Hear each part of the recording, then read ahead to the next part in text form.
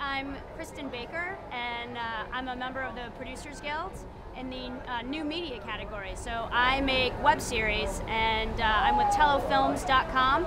We distribute and produce content specifically for the ultra niche lesbian audience. So we are hyper niche. I have been in the new media world for 5 years, so I understand that sort of like very small budget work, and I'm here to branch out into film. So I'm hoping to kind of parlay new media knowledge into film knowledge, and I've been absolutely blown away by the panels, by the caliber of people that are here, and just already in the first day have learned so much and realized how much more I need to know. But this has been an absolutely amazing conference to start really digging in deep to people who are successful in the industry in both micro budgets but also large budgets.